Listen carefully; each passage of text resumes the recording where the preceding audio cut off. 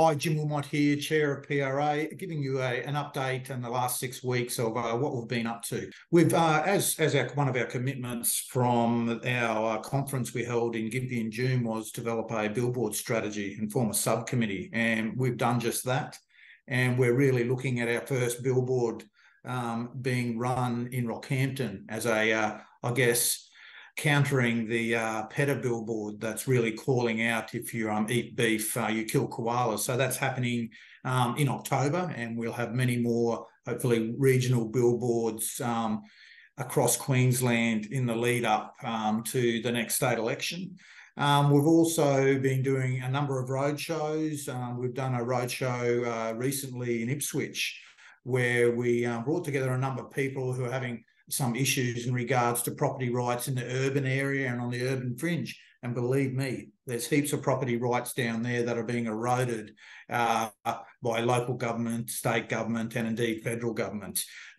People were really interested to hear too, just some of the impacts that are affecting communities, whether it's reef, vegetation, or the ridiculous pace these renewables are being rolled out. Other community meetings we have attended.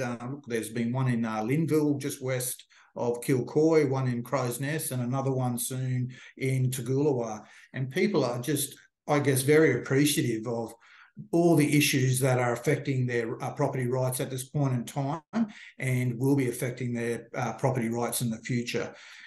We've also had a very good meeting in Kilkevin with David Littleproud and Lou O'Brien with the Kilkevin community coming together to discuss the key issues, what's coming out of the rush to renewables and how they're affecting their property rights, being transmission lines, pumped hydro, and the impact of, this mad rush from this Labor government in putting transmission lines and industrial scaled wind and solar complexes all over good quality ag land.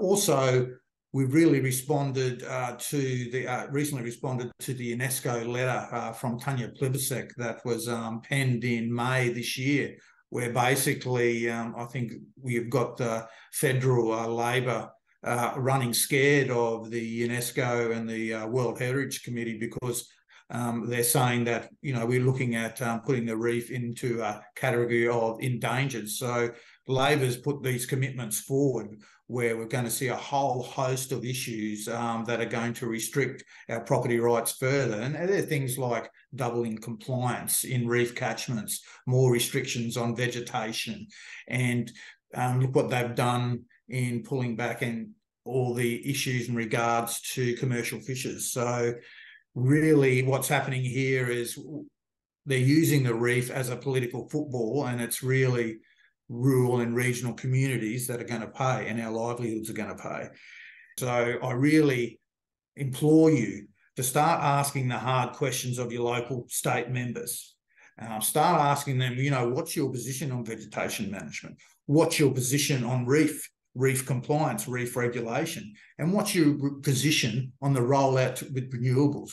Are they supportive of the Labor government's approach here in Queensland, or do they have a different tack? We need to know as we head into next year, 2024, the year of state elections. So that's about it from me. Look, we're really busy. Please give me a call if you want further information, or drop us a line. And remember, we're in this together. I've just seen a really good video from Catherine Myers, who came up to our conference in June. Those communities down there are standing up, just like the communities here recently stood up at the rally for renewables, and also the rally against the impacts on commercial fishing. We've got to stand up together and be united and really put forward our position, and so the government hears us, both the government that is in power and the opposition. We need to know where they stand on these key issues that affect our property rights. That's all I've got to say, and I'll speak to you again in September.